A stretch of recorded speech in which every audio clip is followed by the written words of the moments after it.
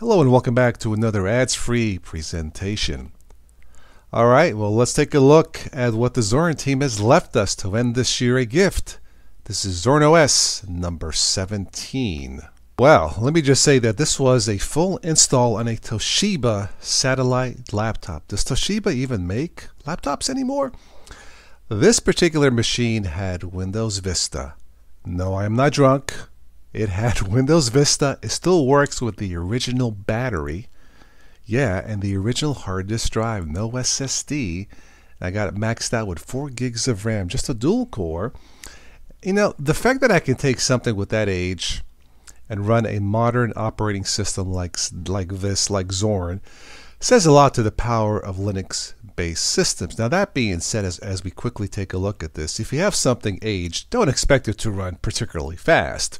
So as we take a look at this, Zorin has been around since I think 2010. The first time I tried it, it became an instant favorite of mine.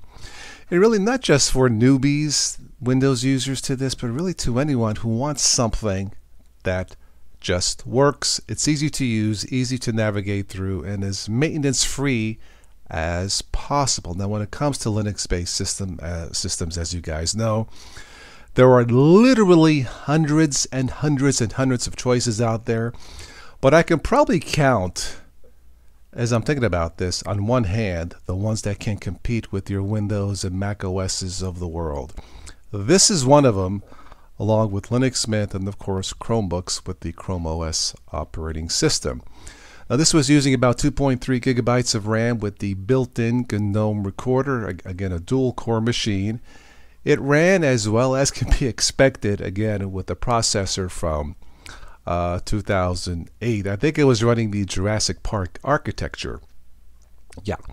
So again, the fact that you can install something like Linux on that age of computer, make it run and make it functionable, such as to browse the web or do homework or whatever you want to do, says a lot.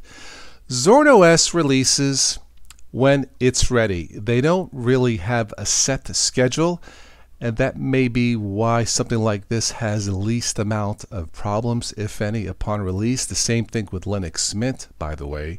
The same schedule. They release when ready and not on a set schedule. This would be one of my top 3 choices for this year. The other two, of course, would be Linux Mint, and my number 1 favorite, of course, Chrome OS or Chrome OS Flex if you wanted to download the free version to install it yourself. Machines like this, operating systems like this, never disappoint. So if you're looking for something modern and something simple, something that you can trust, check out the latest from Zorin OS number 17, and special thanks to the Zorin team. If you have any questions or comments, post them in the comments below, and if I don't see you again, Happy New Year. Take care.